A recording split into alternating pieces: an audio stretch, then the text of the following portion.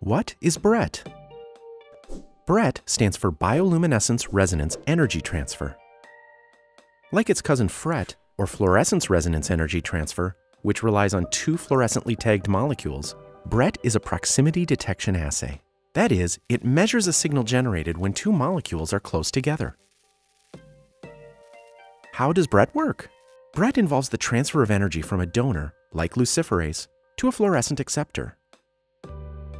This transfer occurs when the two molecules are less than 10 nanometers apart. We optimize this technology by using the small and bright nanoluck luciferase as the donor. We call the method NanoBRET. NanoBRET is useful for measuring the binding of a protein tagged with nanoluck to another protein tagged with a fluorescent dye. It's also useful for studying how a drug candidate interacts with its target protein in live cells. In this case, the fluorophore is attached to the candidate drug molecule. We call this molecule a NanoBRET tracer. It's specially designed to be cell permeable. When the tracer binds to the nanoluck tagged target protein, a strong BRET signal is generated.